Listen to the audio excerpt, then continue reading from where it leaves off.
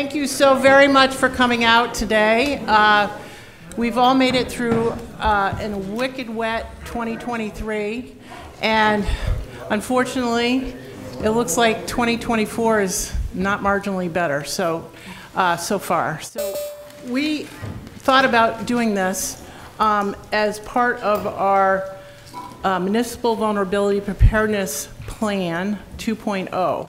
The town of Deerfield has been cutting edge on most of the climate resiliency just because, as being at the bottom of the bowl, we don't have much choice. So we were the first in the state MVP certified, the first in the state with a healthy soils plan, and we hope to be first in the state for MVP 2.0. And what 2.0 really is reaching out in the community and helping our community members be more resilient. And after the devastation of the July storms this summer, both from the town level and all the crops, it makes sense that we work together to try to figure out a ways forward in dealing with the new climate change impacts that we're just seeing much faster than I think people anticipated. So we're going to get going because there's a lot of interesting things happening. And so Tim Hilchey, my select board member, I'm Carolyn Ness, select board member and Board of Health, and Tim Hilchey is also a select board of health, and we both are on the MVP committee. And I just want to recognize some of the other MVP members that are here today. Henry Melnick, wiggle your hand there, Henry. I know MA's right there in the front. Pete Law is right there from the Conservation Commission. And Chris Curtis and Wayne are here as our facilitators that work with us under the grant program. So good morning, folks. My name is Mark Stinson. I've been with Mass DEP for 17 years now. I'm the circuit writer, which my technical job is to provide technical and regulatory assistance to the 106 conservation commissions in the DEP Western region, which composes the 4 western counties as well as 5 towns in Worcester County. I love my job. I love the outreach. I love helping commissions out. I also provide assistance to anyone that gives me a call, shoots me an email. So this is like my 4th or 5th presentation about agriculture and the Wetlands Protection Act. It's actually the definition of agriculture in the regulations is the longest definition, and I'll tell you, it's pretty much the hardest to understand. Oh, I'd also like to introduce my section chief, Mike McHugh. Mike's been with DEP for longer than I have. And I also want to thank the town, Peter, the chair of the commission, the police chief, Carolyn, and everyone else. DPW workers all did an outstanding job bringing the town back into shape. It was actually a real pleasure working with the various people in town hall. So what I'm going to talk about basically is I saw what was on the handout, and what do you do with drainage ditches, but I'm going to encompass pretty much everything, which is farming in the Wetlands Protection Act. So Deerfield has kind of been the epicenter of storm events over the last, well, since Irene. I spent a lot of time in Deerfield right after tropical storm, tropical whatever it was, hit Deerfield, Greenfield, and then this past summer. So in a way, this past summer was worse than Irene because it hit a much larger area of town. So back in Irene, it was basically the farms along the river that got hit, but this was, town-wide. You guys, Ashfield, Conway, I think you took the biggest brunt this summer.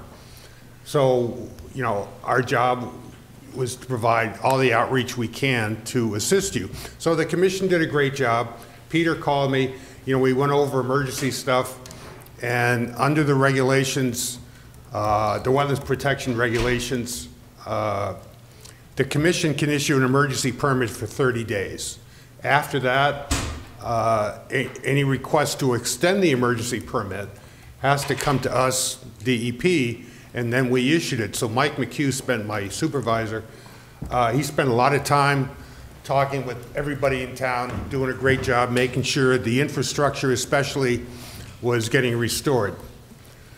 So my contact information is right there, cell phone, and I mean, all DEP staff now have cell phones, no direct office number, and emails.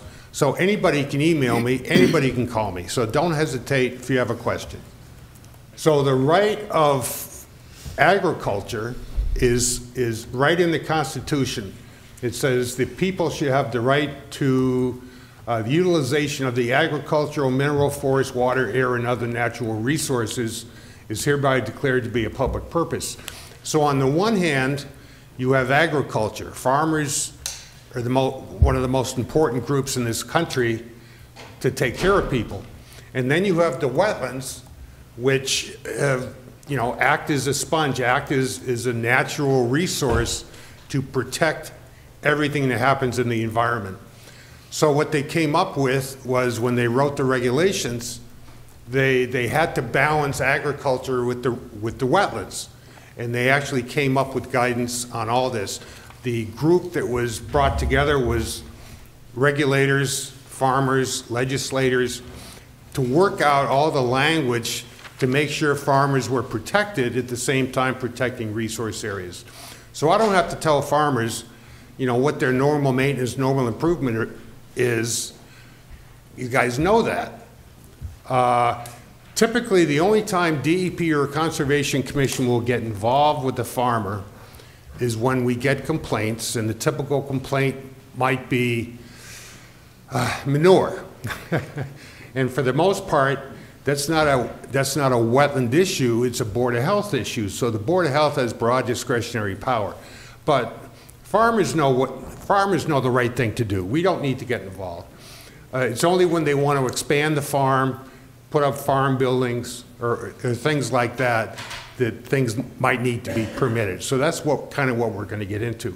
So again, this is the largest definition in the wetland regulations. There are statutory means state law. So we have the Wetlands Protection Act, which is Chapter 131, Section 40. Then we have the regulations to implement the act, which is 310 CMR 10. So you have the basics in the law, and then it's fully explained, or I shouldn't say fully, it's further explained in the regulations. So the most important criteria is, what is land and agricultural use? And then what's normal maintenance? And there's 17 categories. Then what's normal improvement? There's 9 categories. And common misuses of the exemption, and then additional resources. This is the first paragraph of the Act itself, where it says, no person shall remove, fill, dredge, or alter a resource area without basically filing a notice of intent, getting an order of conditions. Key word here is no person. We do not take enforcement action against cattle. We do not take enforcement action against beavers. We can't. So what we would regulate would be the placement, potentially regulate, would be the placement of a fence, placement of a barn, things like that, because that is something that a person does. But if a cow, any cattle or horse walk through a stream, does it look bad? Potentially, yes. But it's not something we regulate, because the stream would be land and agricultural use. So if you look at the slide on the right, where you see the cattle getting ready to cross the stream, you see a fenced off area with a bunch of trees growing, which could be fruit trees, things like that. So the barn is land and agricultural use. The stream where the cattle are crossing is land and agricultural use. The path is land and agricultural use. The question is the fenced in area land and agricultural use? So just because you have land on farm property does not necessarily make it land and agricultural use.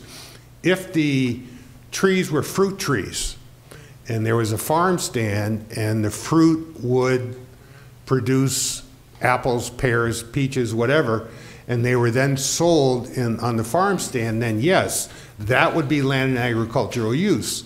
But if the trees were just for personal use, then no. that area would not be considered land and agricultural use. It's not pasture.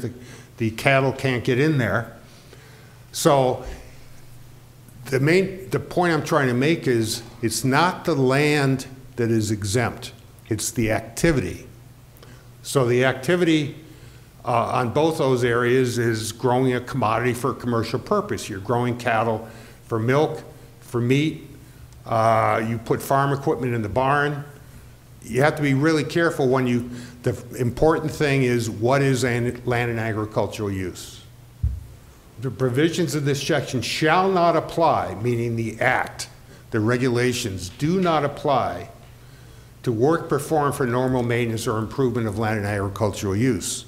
So again, it's the activity that would not apply, not the land. So there was a farmland advisory board. They spent a lot of time putting things together to make it right. Is it perfect? No. It's the best everybody could do. So the best is pretty good. So just here's different ideas of agriculture, even beekeeping. That's selling the honey. That's land and agricultural use. So the first thing, so you got a chicken coop. Is that land and agricultural use? And the question I would have is, are the chickens or the eggs being sold for a commercial purpose? Commercial purpose, basically making a profit. Let me give you an example. You drive around Western Mass, up in Heath, Leiden, up that way during the summer, and you see blueberry stands. That's not land and agriculture, or the farm stand is never land and agricultural use, and I'll explain that if anybody has any questions. But selling the blueberry patches are not necessarily land and agricultural use because the intent there is not for a commercial purpose. So we want to separate what's a real farmer versus a part-time, let's say, or a hobby farmer. So again, let's look at horses. Somebody has, and this is quite common, somebody has a couple horses they have for a riding stable. That's not agriculture, because selling somebody riding a horse or training is not, oh yeah, Beckett, is not land and agricultural use. So again, you got to separate what's commercial for a commercial purpose versus just a hobby. So, and then we go into, is it normal maintenance? And then is it normal improvement? So again, you saw in one of the slides where you have everything characterized. 17, I think, normal maintenance, and then 9, normal improvement. Not everything is included. So if there's ever a question, is it normal maintenance? Is it land and agricultural use? Is it normal improvement?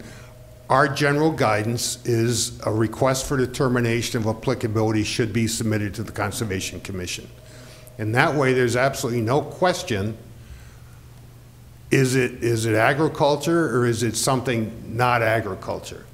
So occasionally, and there's a current case that Peter and I have talked about, the chair of the commission, about a barn and a porch. And I can talk later, I don't want to get into it now. So, so that certain things might be need to get permitted, other things wouldn't be, when it's clearly normal maintenance or normal improvement of land and agricultural use.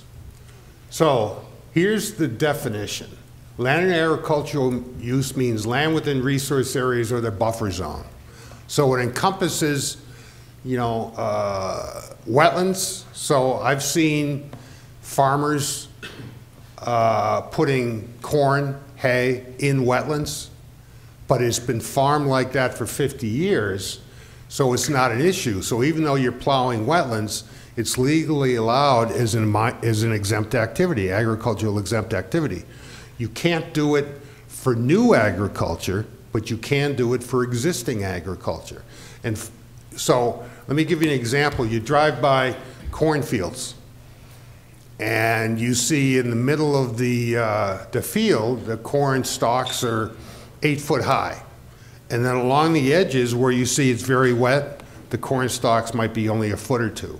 That's wet.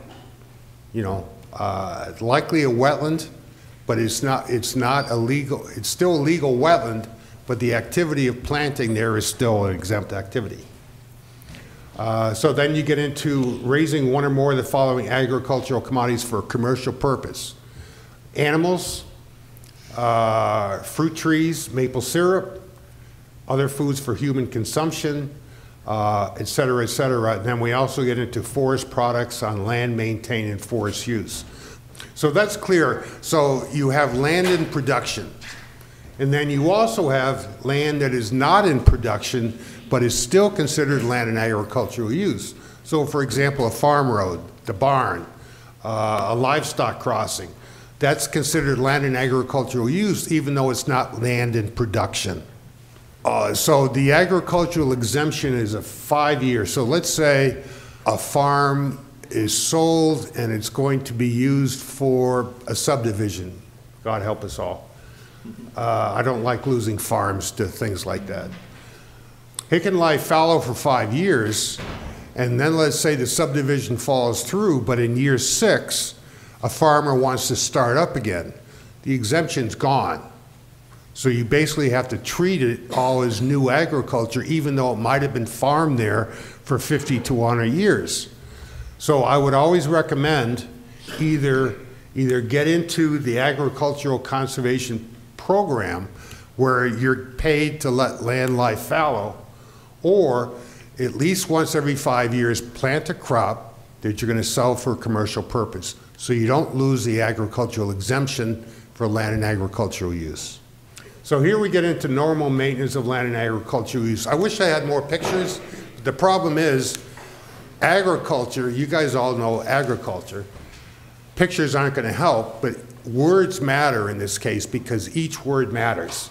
So normal maintenance of land and agricultural use does not include placing substantial amounts of fill in floodplain, watering land subject to flooding. There is no definition for substantial. But everybody, I think, the commissions and DEP, you know it when you see it, one of those kind of things. Or filling or dredging a salt marsh, and right now we don't have any salt marshes in Western Mass, thank goodness. Means the following activities without enlargement or geographical extent that are, this is important right here, that are occurring in land and agricultural use when directly related to production or raising of the product, when undertaken in such a manner as to prevent erosion and siltation of adjacent water bodies and wetlands. What that means is you can conduct an agricultural exempt activity on your property, but if you cause a huge sediment bloom in the nearby stream or a big slug of sediment to end up in the wetlands, your agricultural exempt activity caused a violation and you can be held accountable for that.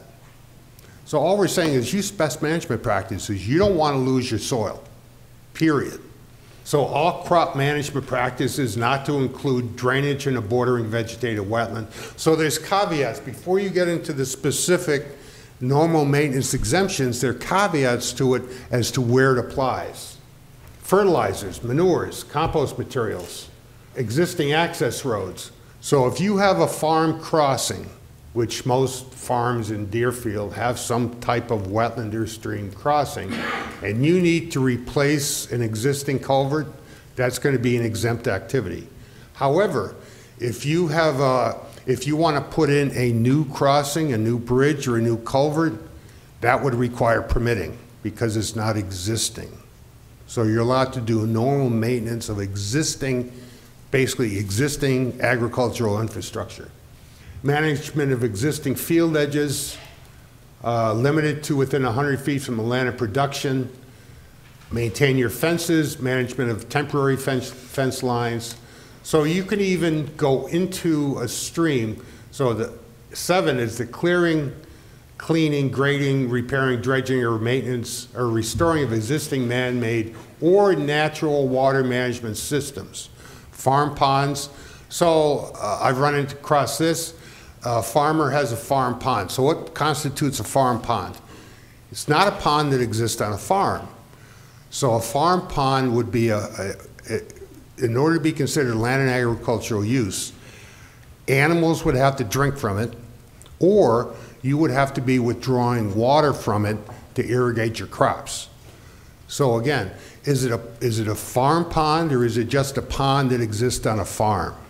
So if it's an agricultural pond where, let's say, the cows or horses drink from it, you can go in there and dredge it, clean it out, restore it, and not need a permit from the Conservation Commission. So that's why it's so important to first determine what is land and agricultural use. And then you get into grass waterways, dikes, subsurface drainage systems.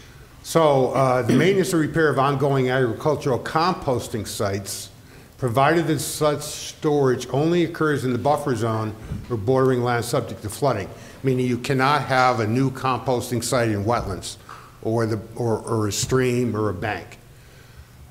Maintenance and repair of existing farm structures, maintain the flow of existing natural waterways. So this is subsurface drainage systems. So you guys know better than I ever will whether or not you have tile drains, whether or not you need to drain your fields to keep them relatively dry, the growing area kept dry, and whether or not they need to be drained. So you're allowed, if it's existing, you're allowed to maintain it. This is what I want to talk about. Is this stream land and agricultural use? And the answer is, it's a natural body of water flowing between two agricultural fields. And the question is, just looking at the picture, I have no idea. So I don't see any animals I don't see any path down to the stream where animals would be drinking. I don't see any water withdrawal. So then the third criteria is basically, is the groundwater high, or the soils poor such that the stream is needed for drainage of the fields? So let's, hypothetically, there's no animals here, there's no water withdrawal. The question is this just a stream that goes through a field, or is it land and agricultural use?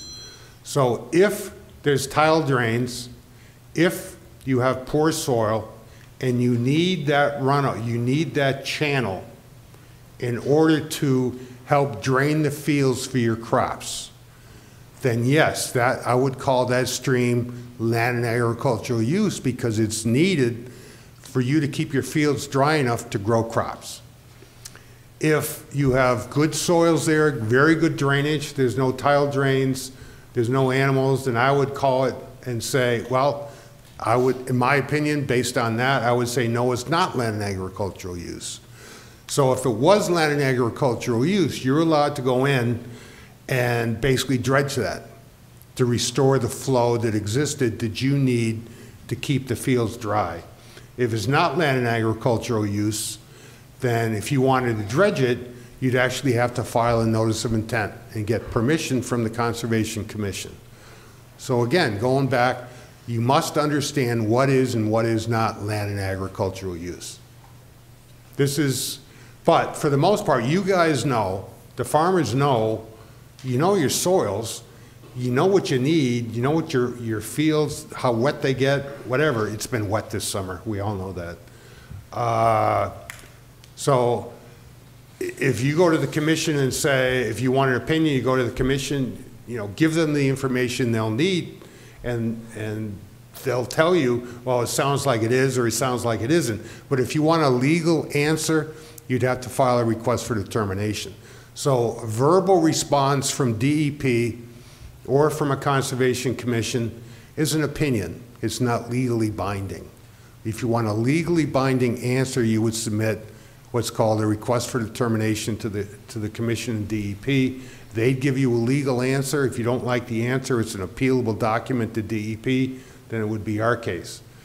We typically don't get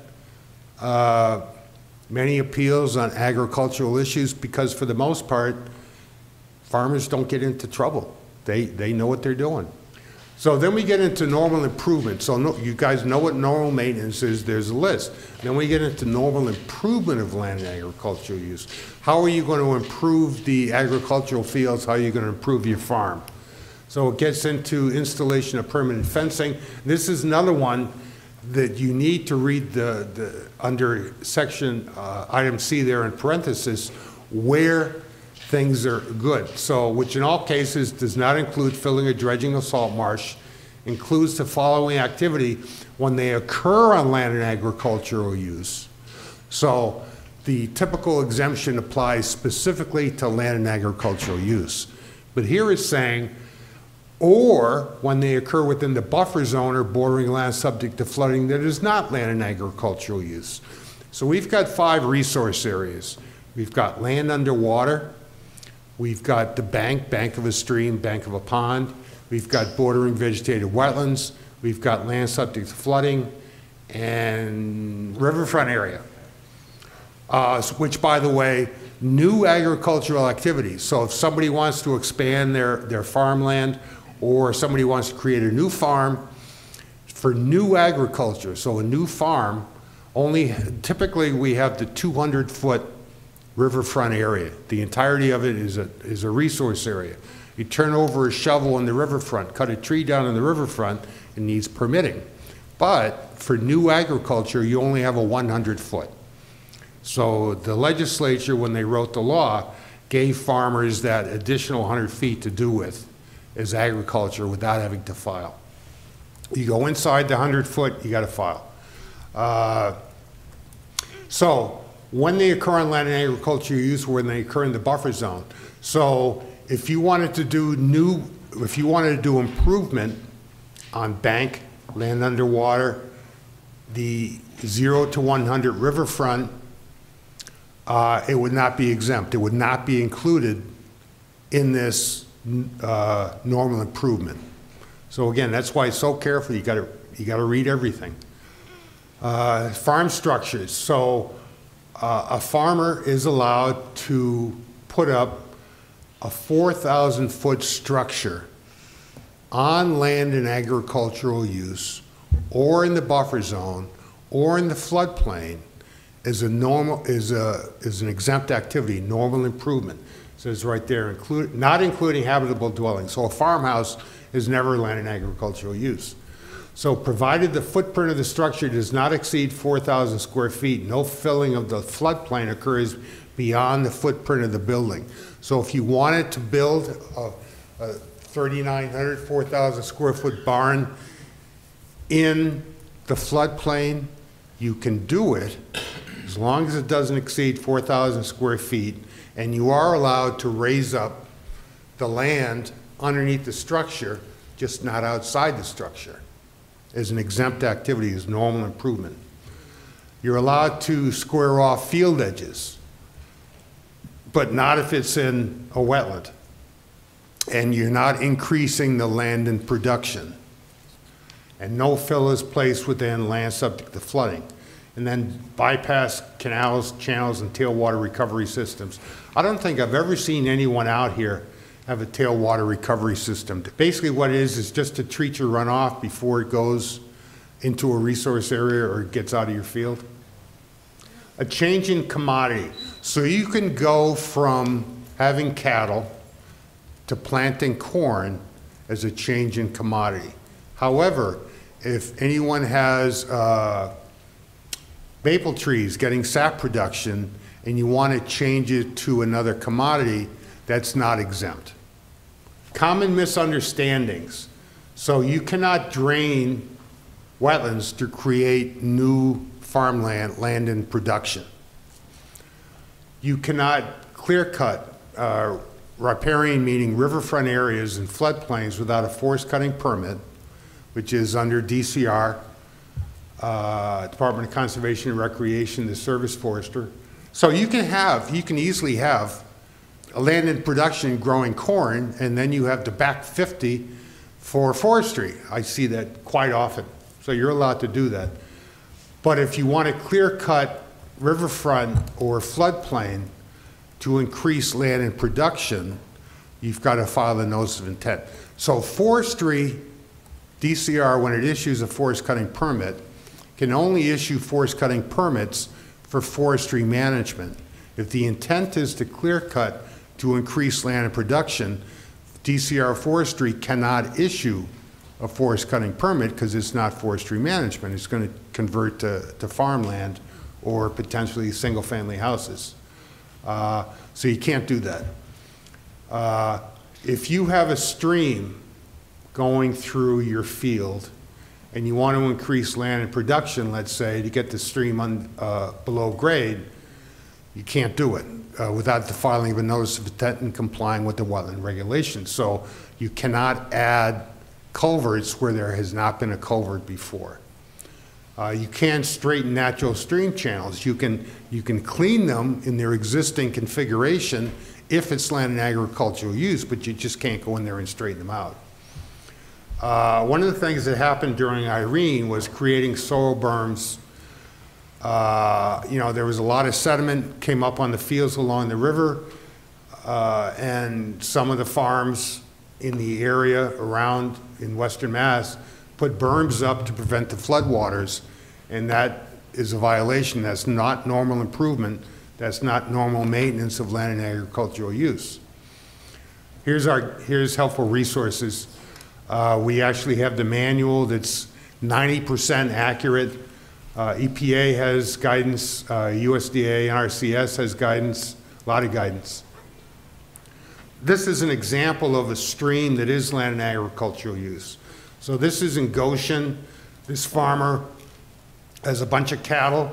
They routinely drink from the stream, and therefore that stream would be considered land and agricultural use. The fence was put, so we would not regulate, regardless, we would not regulate the cattle drinking from the stream. If, let's say there was a house downstream and the cattle were pooping and peeing in the stream and it was affecting a downstream homeowner's shallow well, we would refer it to the Board of Health because what the farmer is doing, or that the cattle are doing, is an exempt activity. It would be a Board of Health issue, not a DEP issue. But we want to work with people, so that's the guidance we give the complainant. And we do get complaints like that sometimes, but typically not for cow or cattle. It would be typically for a hobby horse person. And here you can see the aerial photographs. You can see the area is pretty wet. You can see the stream channel. So again, the pasture, the stream, all that would be considered land and agricultural use. So then we have agricultural emergencies.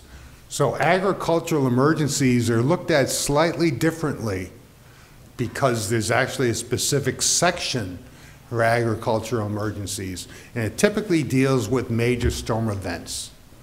So if you have a major storm event and you need to conduct normal maintenance, you're all set. But if you need to do over and above what's considered normal maintenance, you need to review this section. So eliminate an imminent threat to land and agricultural use. Restore land and agricultural use that has been damaged due to a storm or other sudden unforeseen event. So if you come to the commission and talk to them about a storm, you have an issue now from a storm that happened in July, well, it may not work because it's been, what, 6 months later. So it's supposed to be other sudden unforeseen event. Creating a new water source. We haven't had any issues with Asian longhorn beetles, not since, what, 2014, 2015, when the issue really came up around Worcester County and around Boston. The issue here is, or I shouldn't say the issue, the main requirement is if you do something under the agricultural emergency section, you must notify DEP and the Conservation Commission within 3 days after the work is commenced or within 3 days after the end of the emergency event, whichever is greater. Guess what? In 17 years of being here in the Western region, I've never seen this happen. Not saying it shouldn't have happened, but I've never seen it happen. Again, we're not going out to farms and looking for violations. That's not what we do. In fact, I think DEP would be extremely happy if we never even had to take enforcement action because everyone was doing things right. Occasionally we have to. Must commence within 30 days following a storm event. Now, the issue, what's happened, we have an issue like this in Conway and a few other towns. No work under the emergency section will be allowed. So you have the agricultural emergencies, slope stabilization, farm fields going into the stream. They want to riprap the heck out of it, but it's rare species habitat. Can't do it. You cannot do it under an emergency, so it must be done through the regular permitting process. So we're not saying nothing you want to do can't be done. We're just saying you can't use normal maintenance, can't use normal improvement, you can't use the agricultural emergencies. You need a wetlands consultant basically to advise you on the permitting process if it's in rare species habitat. So one of the great things about mass.gov is we've got some excellent geographic information, system information online. You have Mass Mapper, where you can pull up basically the same information I can with my fancy dandy computer program. And Natural Heritage also has good mapping system on their website that shows you where the rare species are located in a general area. Not saying the rare species is going to be in that specific footprint, but they never highlight the specific footprint where a rare species is located. They basically do the parcel. So along the Connecticut, you've got a lot of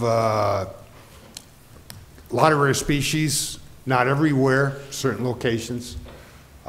So again, if you're a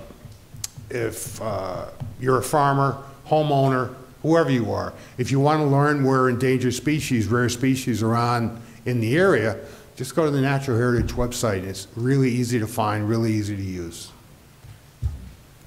So this is a site out in Berkshire County. Is this an agricultural emergency? The slide on the left is from 1997. The slide on the right is for 2019, I think. I've been to this site multiple times. It's a cornfield out in southern Berkshire County. And the river over time, not even from storm events, you can see what it's done. It's intruding into the land in production. So it's not an emergency because it's not due to a sudden storm event. The river, Mother Nature always wins. No matter what people do, Mother Nature always wins. So what has happened is the river has changed course. It's intruding into the field, but on top of this, it's also in rare species habitat. So the farmer did not want to spend the money to go through the regular permitting process. He's lost his field, but he still has plenty of field left. So it is what it is. I'm just saying, one, is it land and agricultural use? Yes, it's cornfields. Two, is it an emergency? No, because it's happened slowly over time, over a period of 15, 20 years. And then three, it's also in rare species habitat, so no exemption, agricultural emergency exemption can apply. So this is actually pretty common in the region. You know, you've got a lot of glacial soils, and the rivers want to move around. When you have broad floodplain coming off, the river's going to do what it wants to do. You know, Whately, do you remember the wastewater? I think the wastewater treatment plant was having problems, and they needed to reroute some of the stream because the river was doing something like this. Deerfield, you know, the Deerfield River has these meanders, oxbows. The Connecticut River has oxbows. So I got this from the USDA website, and again, USDA NRCS has a lot of wonderful material. One thing I would love to see would be more riparian buffers. So you'll see in the northern part of the slide, the upper part of the slide, you'll see a very large riparian buffer. And there's been no stream alteration. And then where the farmer has been mowing right up to the edge of the stream, you'll see there's no good deep root structure. So there's nothing really holding the river back from doing what it wants to do. So in my opinion, so sometimes farmers can, in a way, by wanting to maximize their land in production, they're actually having a negative impact on their own infrastructure. I'm not going to tell you can't do it because the regulations, if it's land in agricultural use, you can do anything you want. But I'd love to see more farmers take advantage of increasing a vegetative buffer adjacent to a stream in order to reduce the likelihood of a stream changing its course and you guys losing your land in production. So farming and solar. So our policy at DEP is if you want to put, I mean, a lot of farms, they put solar panels on the barn. I see it everywhere. If you want to put it in the field, you can do it as an exempt activity, but only if the electricity is used by the farm. If you're putting, you know, farming and agriculture, farming and solar, agriculture and solar is getting bigger and bigger. But if you're putting electricity back into the grid, it's not exempt. And if you're in a resource area, the buffer zone, you got to file. It's not an exempt activity. So Northfield has done a bunch of sites like this. There's been a few in Hadley. I'm not aware of anything in Deerfield at this time. So just be aware, if the electricity is going to stay to be used by the farm, we're going to consider it exempt. It goes into the grid. It's not exempt. You need to file if it's in our wetlands jurisdiction. That picture's in here. Is it? Okay, good to know. Where? UMass. Oh, the UMass, that's Are they right. exempt? No, UMass is not exempt. But if there's no wetlands nearby, they wouldn't have had to file. So, Question about that. Supposing the energy is used by the farm, but there's more than enough, and the overflow goes into the grid. goes onto the grid, you got to file. Oh, so What if you're grazing underneath them? Say again? What if you're grazing underneath them with your sheep? Well, we're not looking at the grazing, we're looking at the construction of the panels and the poles. So that's what typically happens. So my experience up in Northfield and Hadley, they're either having, under the panels, they're either having grazing or they're having the panels up higher so you can get equipment under it. I mean, and it's up to the farmer to decide what they're going to do. I don't care. All I care about is the wetlands, the requirement to file under the Wetlands Protection Act. So if you want to graze, I don't care. If you want to, it's just going to be expensive if you bring the panels up 10 foot high or so, you know. Next slide, please. Yeah. Does that also include placing solar panels in a floodplain? Would DEP have jurisdiction over that, Well, is it land and agricultural use? if it was? If it was land and agricultural use, you put panels in the floodplain, and it's going into the grid, then yes, it absolutely has to file. Moving on to the next part of our program is Rita Thibodeau and Catherine McGee from the Natural Resource and Conservation Service. I first met Rita in 2005 when Mill Village Road was falling into the Deerfield River, and no one came. No one was helping us. Mayor Forgy in Greenfield and I were beating on the state, and no one came. But Rita came. She was our conservation district person out of Franklin, and NRCS saved us. We worked through the Emergency Watershed Protection Program and restored Mill Village along Deerfield River through grant program. And I had screwed up because I allowed dumping of rock, which was a violation of the Army Corps of Engineers, and I just wasn't aware. And it was my first event. And Rita and NRCS came to the rescue, and I have to say, I have been a big fan ever since. I am chair of the Conservation District in Franklin County. Skip Yazwinski is here as another supervisor on the Conservation District. He's our treasurer as well. And we have with us Megan, who is our admin assistant, part-time, very part-time. But we are available as a resource for you. And I will turn it over to Rita and Catherine so they can tell you all the programs. They're just fantastic. And they are, again, a huge resource as far as permitting and all your questions. And one of the things that is really critical here is we've worked over the years on the state level to make sure that we have regional equity in the farm bills that come forward. So we have a baseline of money coming in, but we have $9 million extra this year, and it's going to go for the next few years. Additional extra money. Most of that money can stay in the valley, and please take the opportunity to look at these programs and see if they fit. This is a generational opportunity for us to have money to fix some of these problems that we have. So I'm turning it over to Rita to explain that. Hi everyone, I'm Rita Thibodeau. I am the Assistant State Conservationist for Programs with the United States Department of Agriculture, Natural Resources Conservation Service. Prior to that, many of you probably worked with me and know me. I was a district conservationist in Western Mass for 20 years. And so I worked directly with the farmers, on the land. And so today, Catherine McGee is our state resource conservationist. And we're going to talk to you a little bit about the programs that NRCS offers. And then we're going to give you the side of the wetlands regulations that, as USDA, we look at in conjunction with what DEP looks at from the state regulatory side.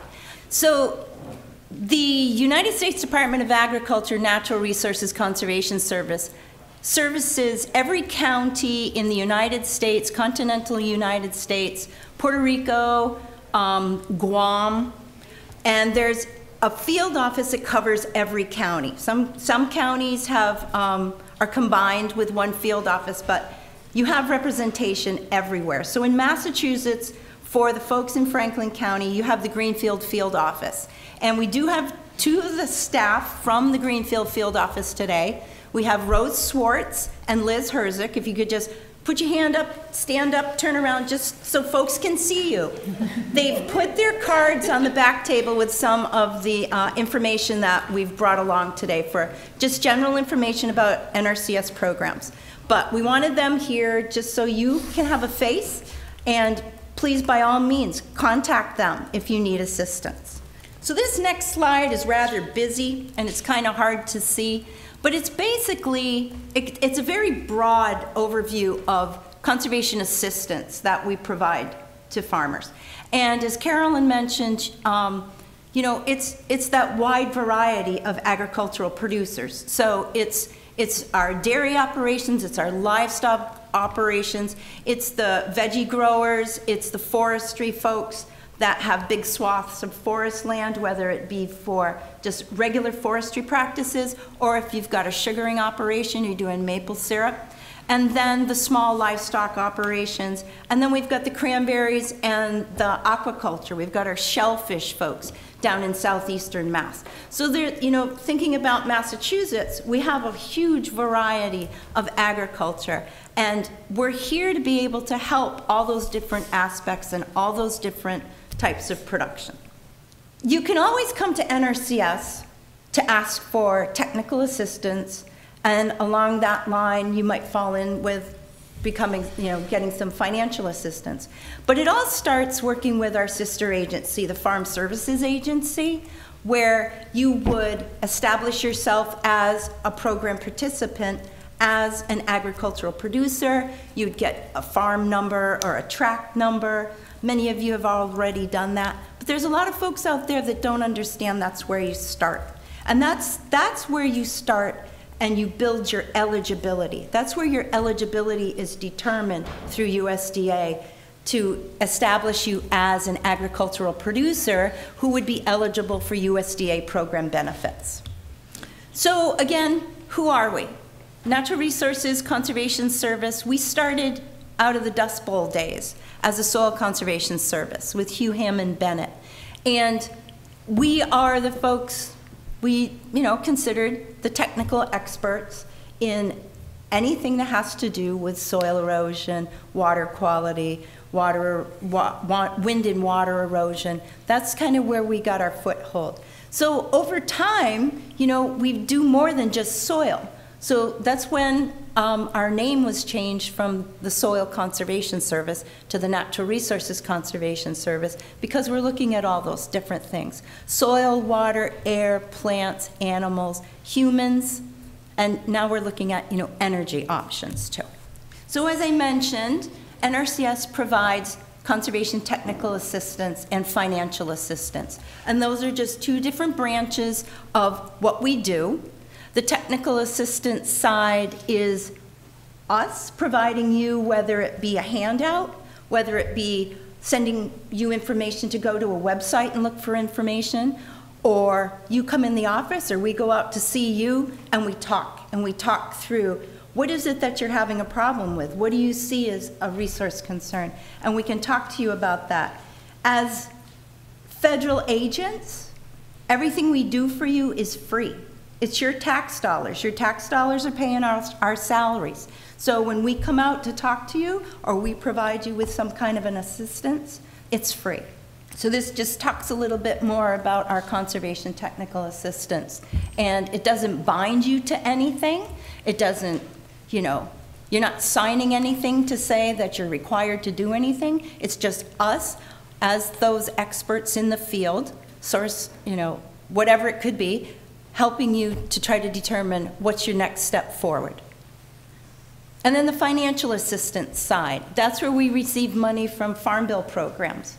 And we have lots of different programs. The majority of our money probably goes out to agricultural producers to actually do good things on the land to help you, you know, implement conservation practices. Next slide, please. And this is Catherine. So my section of things is we look at the technical side and the resource concerns. And basically with NRCS, we mostly service private landowners, and most of the land in the United States is privately owned. So what we're doing when we come out to look at your properties is we're looking for resource concerns. So something that is degrading the ecosystem.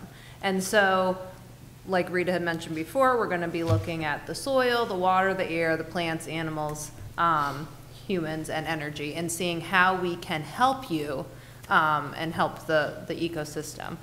And just, we didn't mention before, but NRCS is a voluntary agency. We are not regulatory. So if we come out to your property, then that is, you know, it's not a regulatory thing. If you don't want our help, that's fine. We go away, and you know, you can contact us again when you're looking at assistance. But that's the first step, is having a planner, which we have two here, come out and look at your property with you and go over what is causing an issue.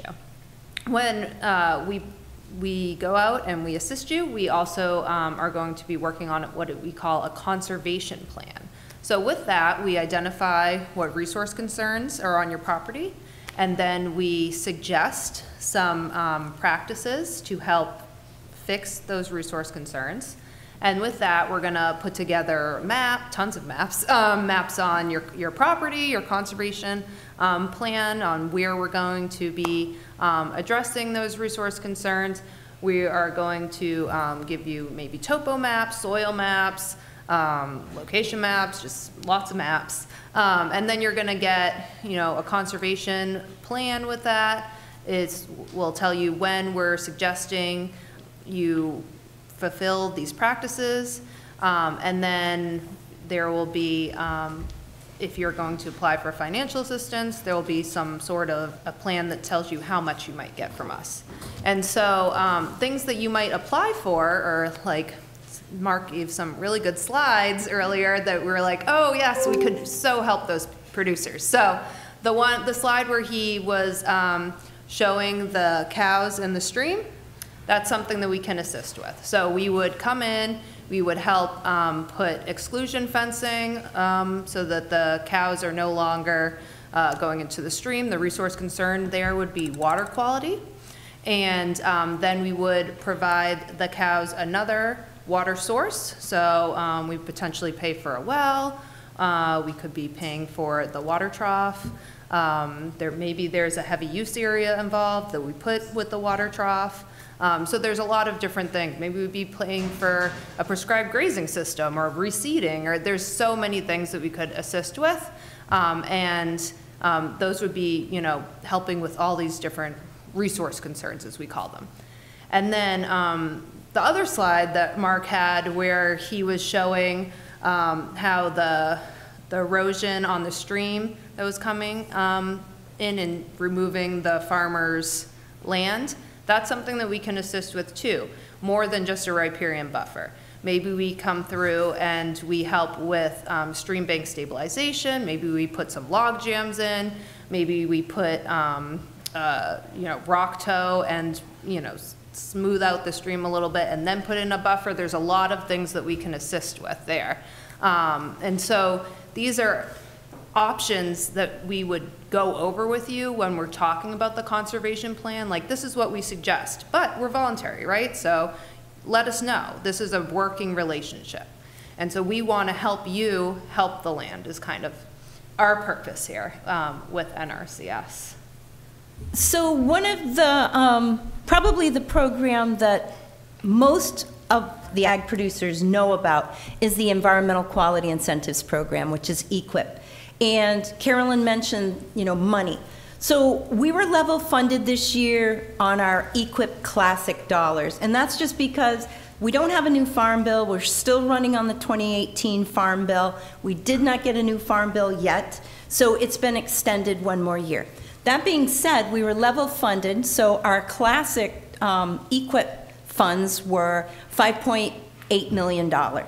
But I'll make mention of it here down the road in a few more slides, that we do have additional dollars, and it's through the Inflation Reduction Act money, which is IRA funds, which was voted in by the Biden administration to provide millions of more dollars, and in a variety of sectors across the United States.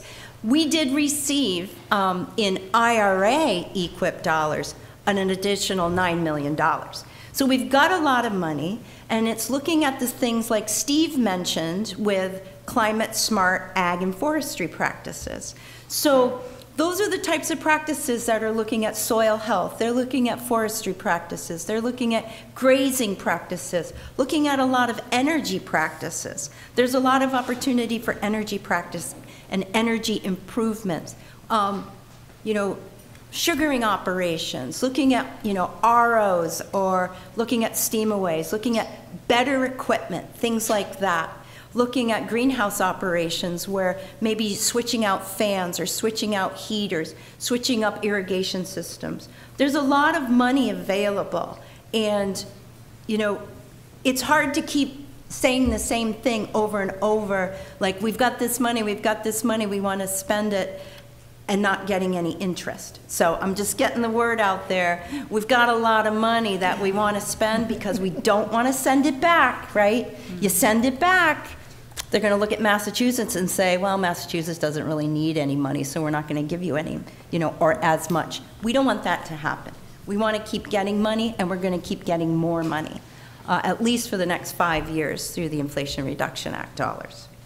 So part of EQIP, we also have a few water quality programs that are a little bit less known, and those ones actually are run out of the resources shop. So one of them is NWQI, and this is for the National Water Quality Initiative, and we actually have 4 projects in Massachusetts right now for that, and that is a relationship where NRCS, we talk to our partners and we see where are some watersheds that are really degraded, and what can we do to help those watersheds. So we work with our partners, we identify these watersheds, and then we have a partner write us a watershed plan. And so that would be, so right now we have 2 of our 4 NWQIs that are in the planning stage, where we're getting that plan written. And then once that plan is written, then it moves on to the implementation stage.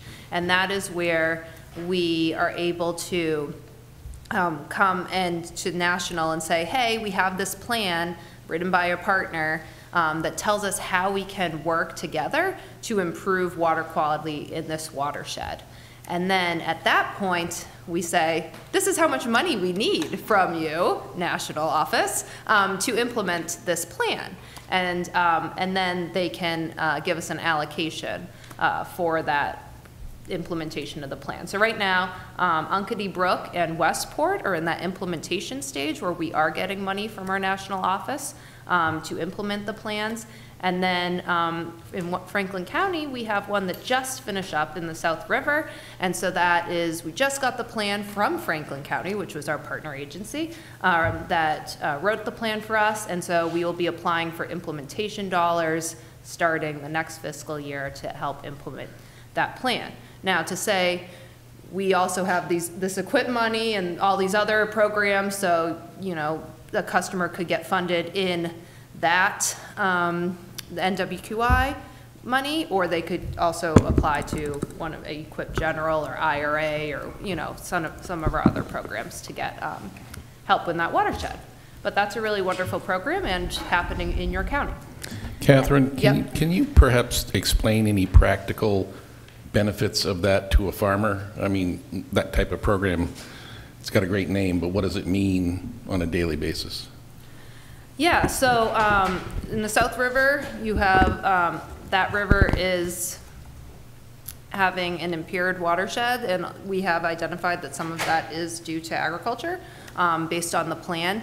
And so some of the items that we are going to be put into the implementation for next year would be exclusion fencing for cattle and riparian buffers and putting nutrient management plans together for farms so that they know how much manure to spread, where to spread it, when to spread it. And so these are some of the practices that we will be asking the national office to give us even more money to help with Franklin County producers. There's going to be others, but those are just kind of the main ones that are identified in the plan. So the plan is wonderful. Thank you, Franklin County. It's actually one of the best plans I've received since I started this. It is the best plan that I've received since I started this position. So they did a really, really nice job. It was FERCog. Yep. Yep. And then we also have source water protection areas. And so these are areas that are impaired watersheds, but this is for drinking water. So this is a little bit different. The NWQI can be for any type of impaired watersheds, but source water is just for drinking water, drinking waters that are impaired. So that is a map of where we have these source water protection areas, and we haven't really got into the cost share rates with NRCS, but I'll talk briefly about that now.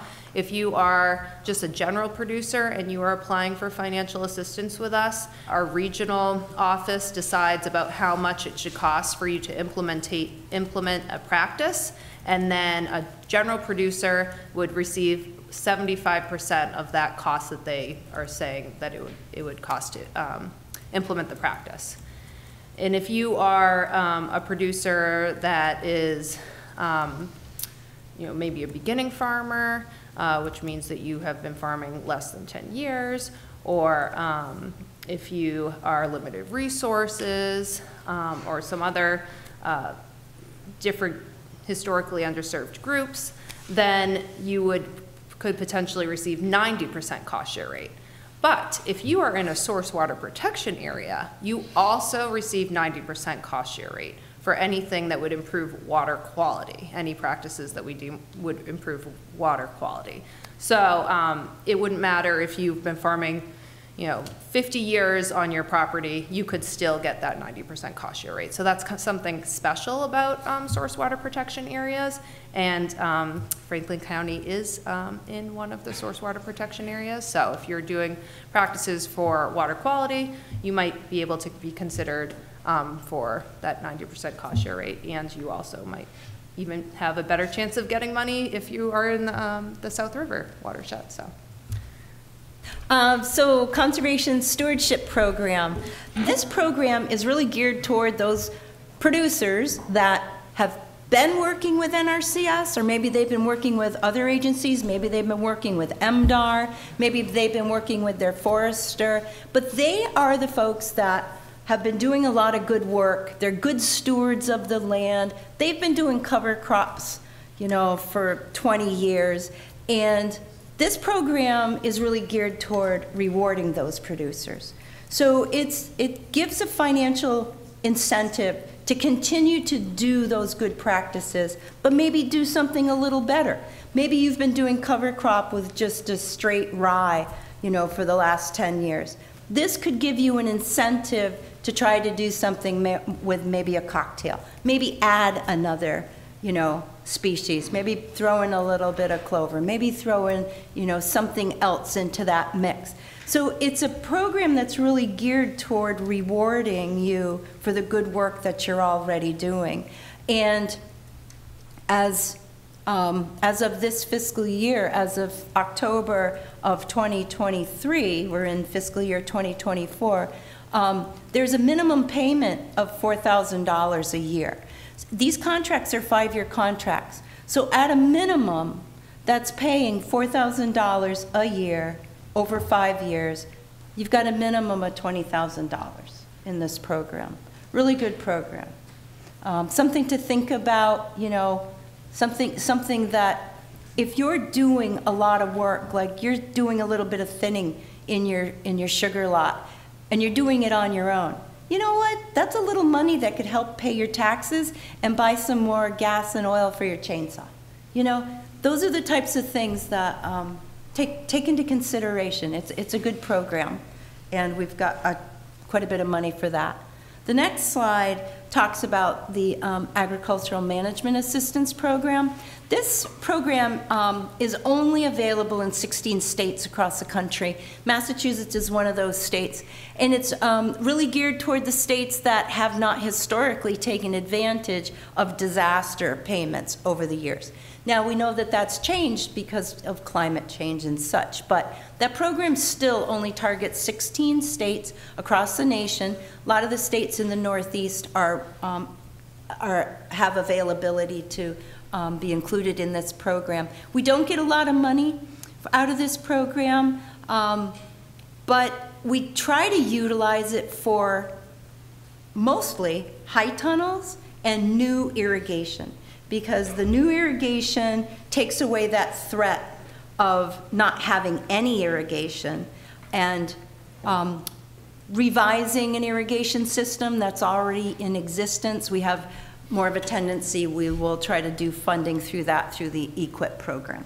Another program that I administer is the Agriculture Conservation Easement Program, and that's two different programs really. It's the Agriculture Land Easement Program, and we partner often with MDAR's APR program. And I don't think folks realize Massachusetts NRCS has partnered with MDAR's APR program for the last 30 years. And we provide 50% of the fair market value of that easement for their APRs.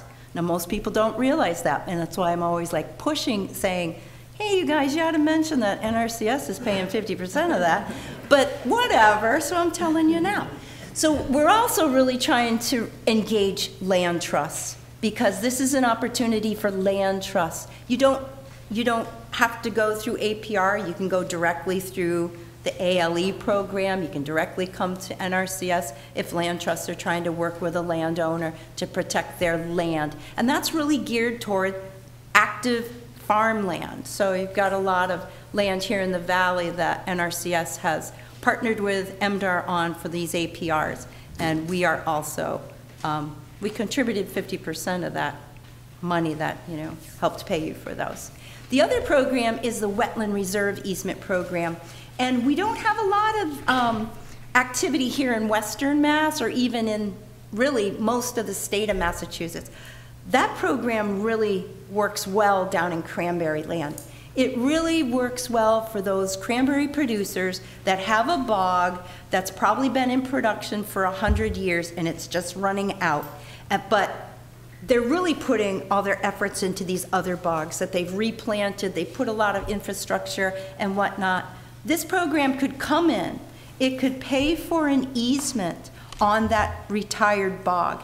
It's taking that bog out of production. You get to keep the land. We're paying you for an easement to keep it as quiet enjoyment. You can't farm it. And then we will come in and pay for the restoration of that.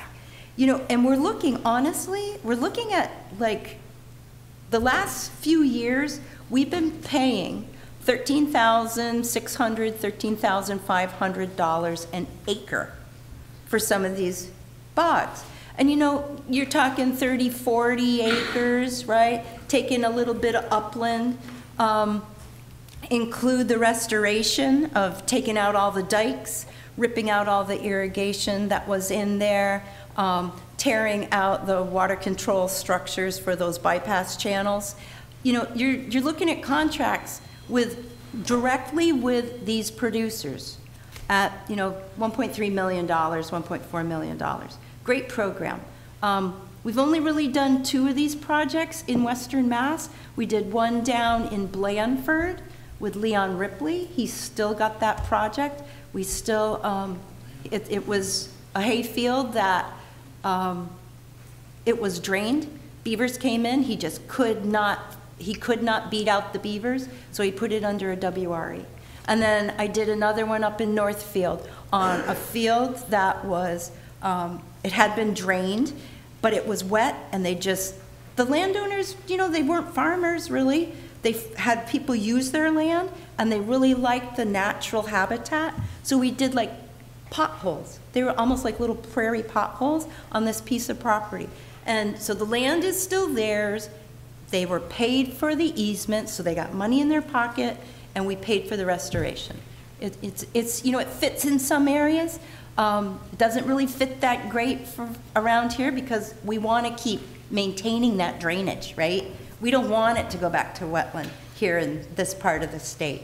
And we know that, so we don't beat people up trying to get you interested in that program. That's really works well down in Cranberry Land.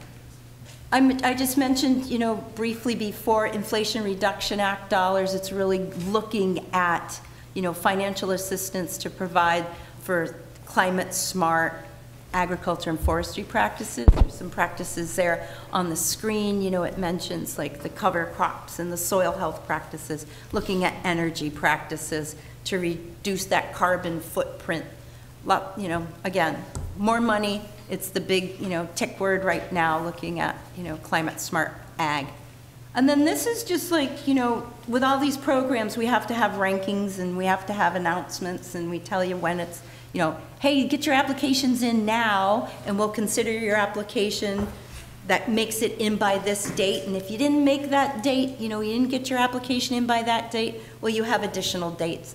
So we just tried to kind of, it's a little busy here, I know, but different dates. CSP, we've already had 1 round of applications. We've got another one coming up in March. EQIP, you know, AMA, oh, some of the RCPP, that's, you know, we've got some RCPP projects, Regional Conservation Partnership Programs.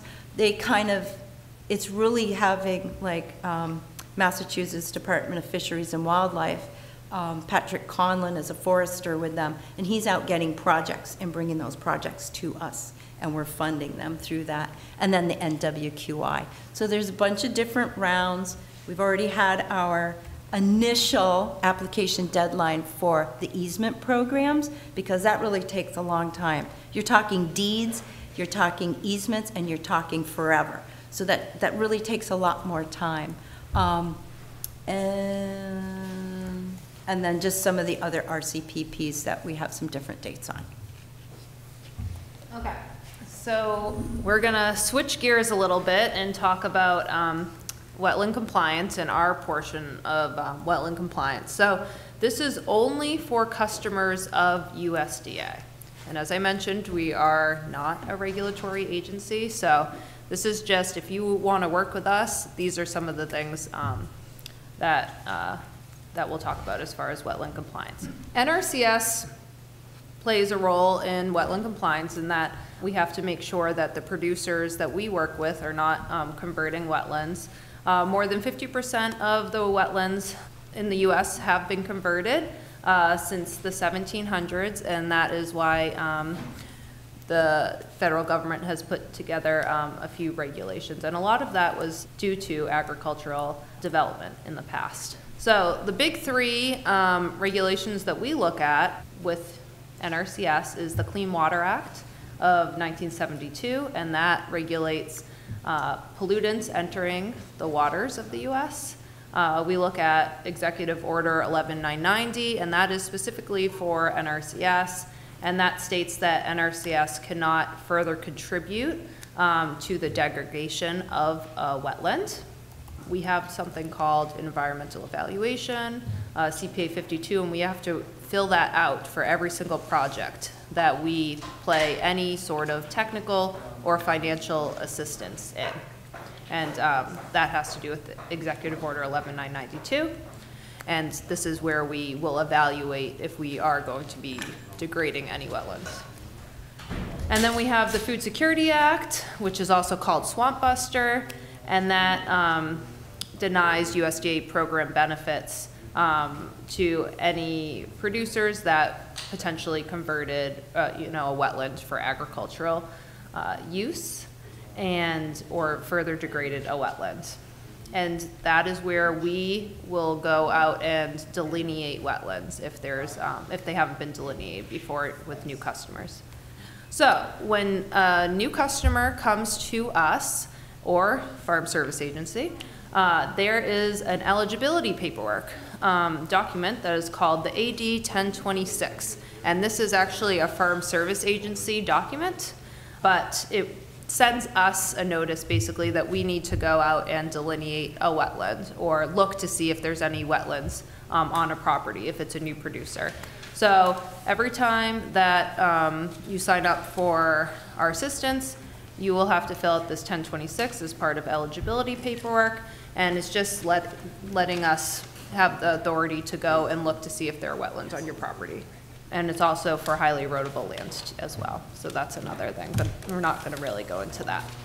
On that 1026, it asks about agricultural commodity. And that is any crop that's planted or produced by annual tilling of the soil, including one-trip planters or sugarcane. So we're looking at, is an agricultural commodity planted on your property? And some examples of that could be corn silage, small grains, annual vegetables. Some things that are not agricultural commodities would be Christmas trees, blueberries, or orchards. So we are now saying, okay, so you have an agricultural commodity on your property. Are you doing anything to make production possible in a wetland situation? So that would be then saying that you are converting a wetland, basically. So that would be if you are making your wetland farmable. So that could be if you're draining the wetland, if you are putting a ditch right next to a wetland, even if it's not through it but is now draining the wetland, that would be considered making production possible. If you're putting drain tile in a field or that normally is a wetland, that would be making production possible. If you are removing vegetation from a wetland, that now is making it possible for you to drive a tractor through that wetland and plant it, that would be making production possible. So these are things that we're looking at when we're when we're evaluating those 1026 documents.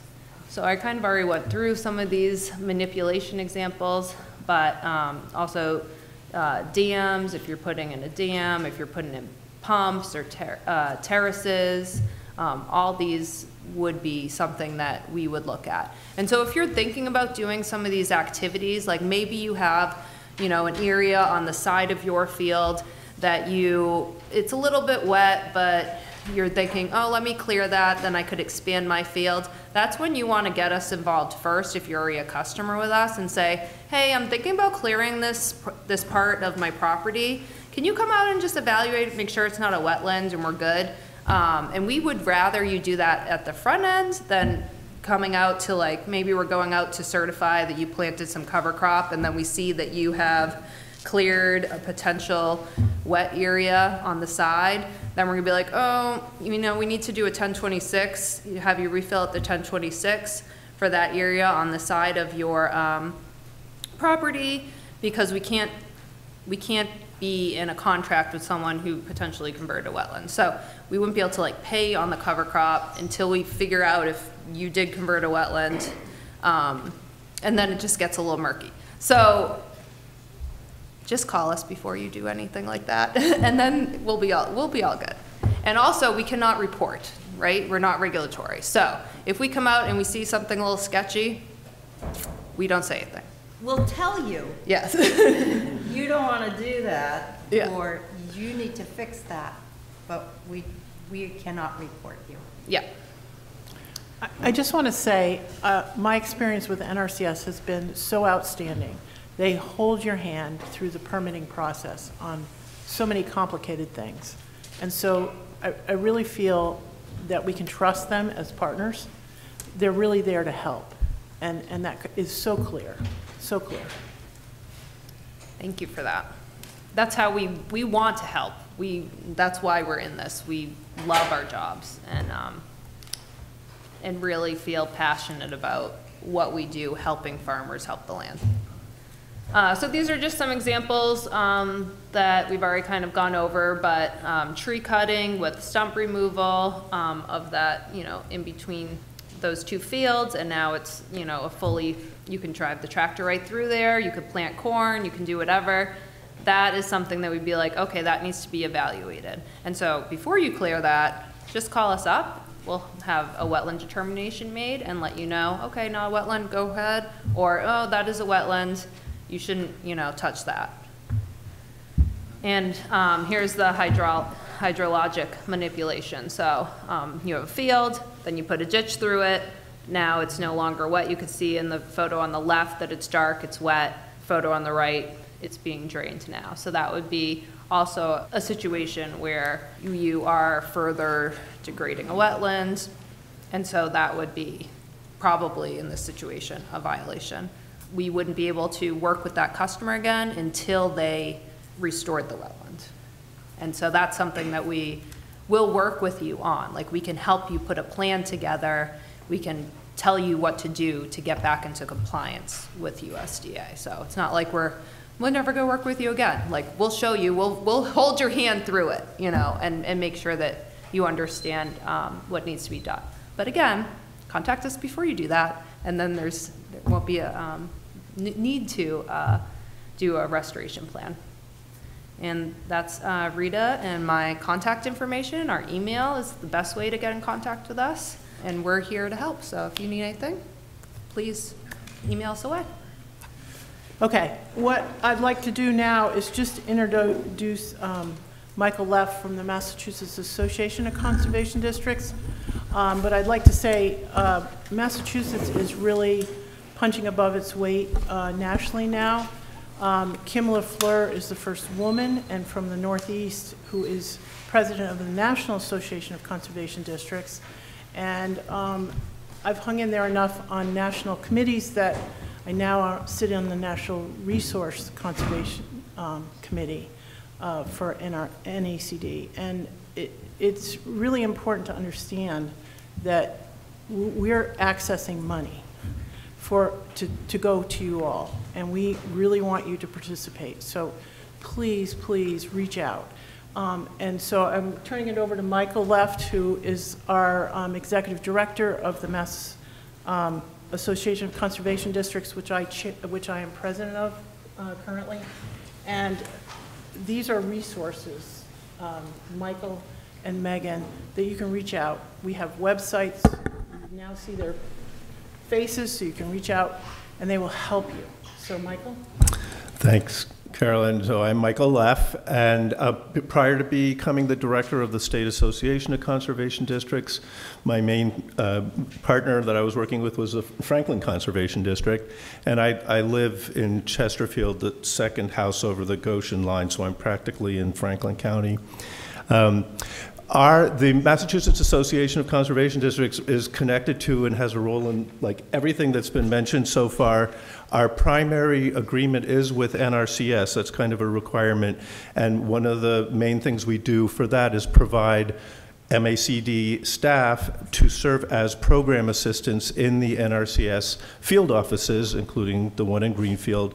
And they are there to help folks who come in go get into those programs that Rita and Catherine were describing. You know, shepherding applicants, helping with the paperwork, eligibility, all of that. So that is one of the things MACD does.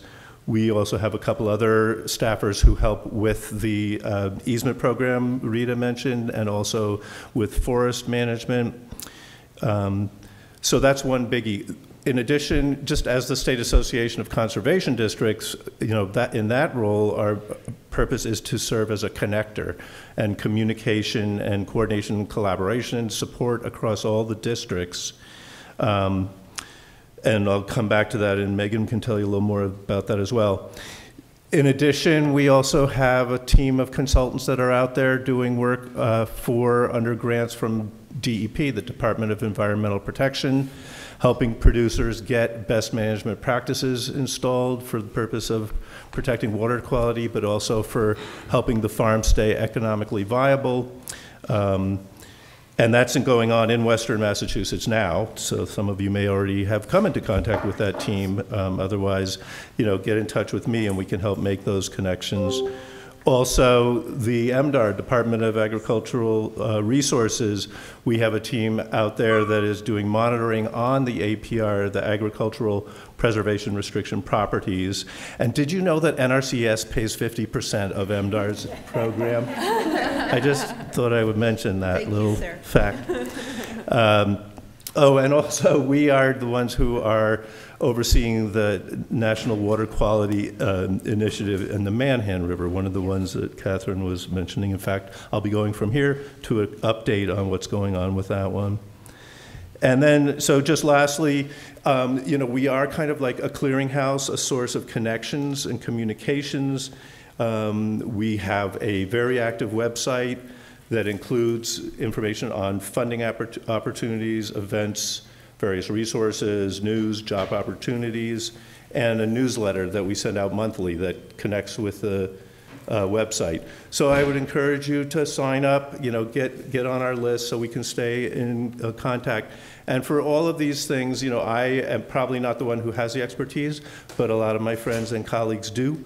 I know how to get answers. So I encourage anyone to please be in touch. That's me. Megan. So everything that he just said, except that we are your local conservation district. A lot of people that I meet don't know that they have a conservation district, and we're really fortunate in Western Mass. We have very active districts in Berkshire County, in Franklin, and in Hampden, Hampshire County, which merged a few years back. Worcester is also very active, but we do a lot of partnering together as districts, and also with other conservation organizations locally. We also work in concert with NRCS to help facilitate landowner and producer interactions with NRCS and access to programs. So we have staff that are specifically employed for that purpose. We are completely grant supported, and right now we are running a program. We have sort of a two-pronged outreach approach. One is producers, landowners, larger parcels of landowners, and then the other part is public education outreach.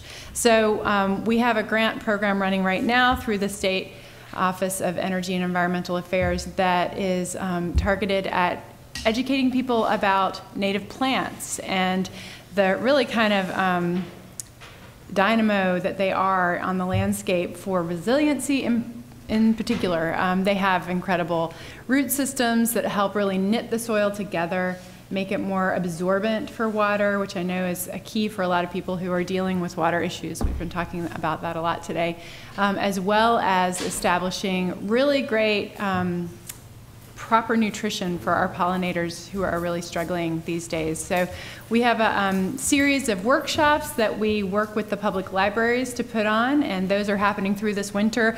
Michael and I doubled up our paper today, so Michael's info is on one side and the Franklin Conservation Districts is on the other. And on this page is the list of workshops that are happening in Franklin County this season. We are really fortunate in that we have a dearth of native plant experts in this county. It's probably in part due to the Conway School of Landscape Design. They've been doing a good job with their graduate program over the past several years to educate their students. And we have native plant farms here in Franklin County as well that are all part of that. So in getting all this money that you've been hearing about this morning out the door to residents, landowners, and these local businesses, we're working very closely with them to support people in accessing native plants, the information about how to incorporate them into your landscape, whatever that landscape may be. And we're also partnering with towns. Deerfield was the first town that we partnered with to convert some municipal spaces. So we started with a dry field out in, what's the road that it's on? Upper Road. On Upper Road. It was a meadow initially, I think, but it had, invasives don't sleep, it seems. So it was starting to get encroached upon by some invasive species, and so we're returning that. We're doing some meadow restoration in that space. We also have some partnerships going on with Leiden and Conway's on the docket, and also Charlemont. We have a project going on. So we're partnering with town properties and also offering the educational outreach to residents so you can implement that in your own space, regardless of how big or whatever purpose it has. So I encourage you to pick up our flyer. We've got that. Is there a spot that people are leaving things? In the back table. Okay, great. So we'll put those back here in just a second. And as Michael mentioned, we also welcome you to sign up for our email communications. This is the main way to get news from us, is just to leave us your name and email address, and we'll be able to send you any announcements of opportunities like this, which we often partner with other organizations to put on, as well as events at our local libraries, which are going on continually. So, thank you. Does anyone have any questions of Megan or Michael? Okay. I would like to add one thing. Oh, sure. We're run by a volunteer board, and we would welcome new participation. We really value a diverse background, life experiences, perspectives, priorities, and we could always use new members. It's a monthly meeting, and it's usually a good time, and we do some really important work considering that the board is volunteer and that I am 10 hours a week. We do a lot of good things. So please come and visit us at one of our meetings. Right now, Wayne is from that helps with our MVP committee, is going to just ask a couple questions as part of our MVP process, so we have a better handle on how we may help you in the future, right now and the future, as a municipality. And I will be less than 5 minutes, so you all can get out of here at noon. So we're passing out just a brief list to everybody. So the town, as you heard, is preparing this MVP planning process. And as part of that, the state asked the town to say, what are the resilience challenges for the next decade? And so I just want to go over what the core committee has identified as the resilience challenges that affect farmers and large property owners. And it's important because we want to make sure we get those on the list we send to the state, because that helps make the town eligible for hundreds of thousands of dollars of future grants. So I'm just going to read through this quickly. We think we have everything, but please, if I'm missing something, it's really important to get, because if 2 years from now the town wants to apply for a grant to help farmers and large landowners, we'd like to identify those. So obviously, generally, climate change stress is an issue, but we're interested in changes that are both due to climate change and natural hazards that you may have faced 50 years ago. So, resilience challenges are not just about climate change. So the list that we have is obviously flooding, particularly for small creeks. The Connecticut River may change less than all the small rivers in town. Second one is frost damage. Third is obviously drought, probably particularly for people with unirrigated fields, but others in general. Erosion. heat for both farm operations and for farm workers, extreme heat. And then one of the biggest ones is just the unpredictability, that, you know, it's hard in the spring to figure out what to plant when you don't know what the weather will be.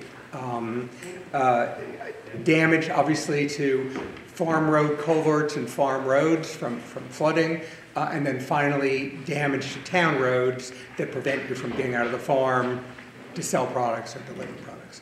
Are we missing anything? I think that extreme cold, increased snow loads.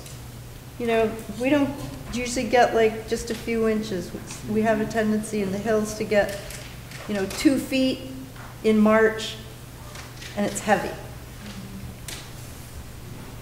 Puts a lot of, you know, puts a lot of strain on structures, livestock operations, the orchard folks. Is the reverse also true, the lack of snow and then frost goes deeper? Yeah. Great, thank you. And just the radical fluctuations from one to the other. Suddenly it's really warm, growing things start to do their thing, then all of a sudden it gets shut down. That happened last winter. Great, okay, thank you. Other ones? I don't come from an agricultural background, but one thing I would think about would be expansion of invasive species as the weather changes, things are moving on. Yeah, very good. And that might include insects and other rodents. Okay, so both plants and pests. Okay.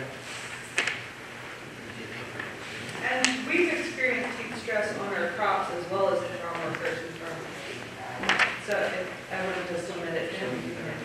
Yep, okay. Thank you. Other ones from you all, other panel?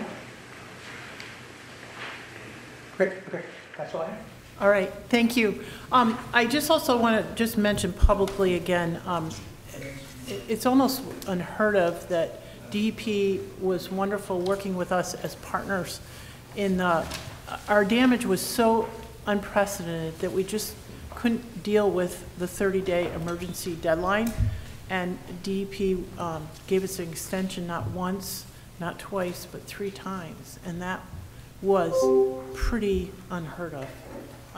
So I just want to say thank you publicly again to DEP. I mean, I have emailed you to say thank you, but it really, unbelievably good partners in this emergency events that we had in July 10th, which was most of the crop damage, and mentioned that it was Deerfield River. Then July 16th, which was a rainstorm. But then the 21st was wiped out some of our repair work, and that was much more extensive for us as a town. I mean, just millions and millions of dollars worth of damage. So we just couldn't even get contractors to respond in that time frame. So it was amazing. And I just can't emphasize enough, the whole point of today was to show that we are really, you know, trying to be there for you, and we're all partners to help. And we really do have unprecedented damage this year, hopefully not in 2024, but we also have unprecedented opportunity. This is a once-in-a-lifetime money that's coming into Massachusetts, and everybody is working really hard to make that happen. And we really want you to take advantage of it. So, you know, reach out to anybody. You now see faces connected to the emails and the phone numbers, so please don't hesitate. No question is not something that we can't try to find out. If we don't know the answer, we'll help you get the answer. So please call, please reach out. Thank you. Thank you for coming today. I'm really excited. I think this will have some impact on us in the long run. So thank you again. Thank you, Carol.